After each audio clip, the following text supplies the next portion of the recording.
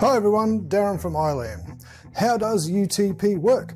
What's with all the wire twisting and what does that have to do with transmitting data on computer networks?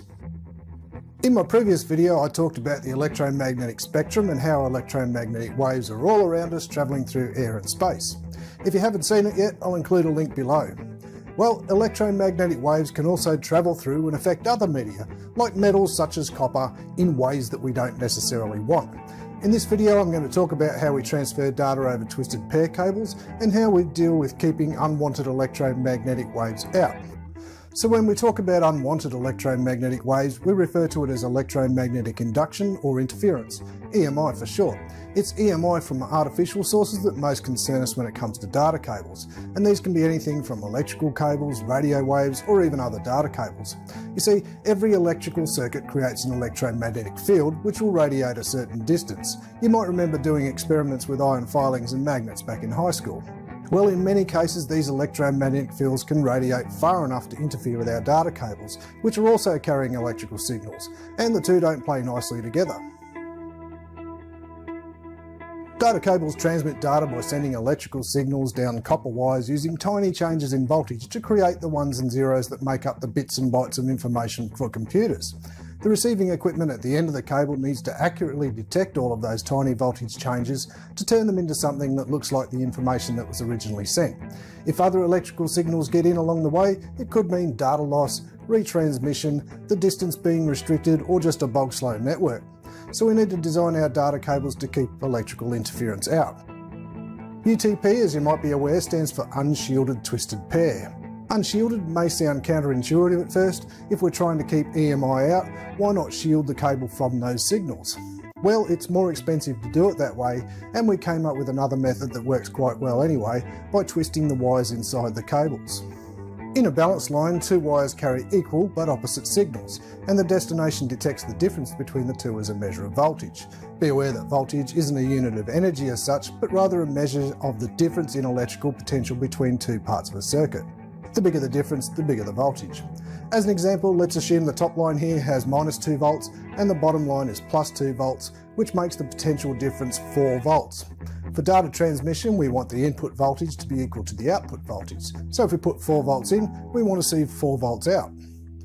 If there's power cables or other data cables nearby, say for example a 240 volt power line, we start getting electromagnetic induction on the wires, and we could be continually adding voltage, particularly to the wire closest to the source of EMI as we move along.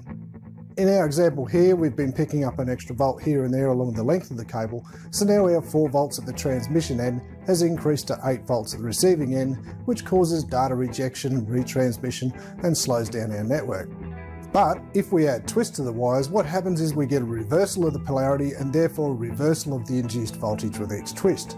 So it's continually adding and dropping voltage as we move along. So at the first twist we pick up a volt on the red line, which takes it up to -1 volts. So now we have 3 volts of potential, but at the next twist we pick up a volt on the blue line, taking it up to 3 volts. So now we're back to 4 volts of potential.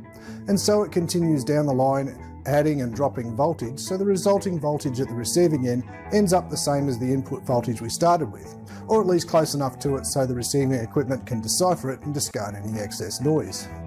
This process of using twists to the wires to deal with EMI is called differential mode. Differential mode was discovered by Alexander Graham Bell way back in the 1890s as a way of dealing with EMI on the original telephone and telegraph lines. As the use of electricity took off, the power lines started playing havoc with the communications lines. The method they came up with to deal with that interference was called wire transposition, which is basically swapping the wires over every few poles. This was an early form of wire twisting with a twist rate of about 4 twists every kilometre. So differential mode isn't rejecting the EMI as such, but rather accepting it and using it against itself. Remember, we're not concerned with the voltage level as such. What we're looking for is any voltage change. As long as the voltage stays the same as what we started with, the data gets through. So that's a little bit about differential mode and how it works to keep EMI out of our UTP cables. In my next video, I'll go on with the different types of UTP cable available and also STP, shielded twisted pair cables.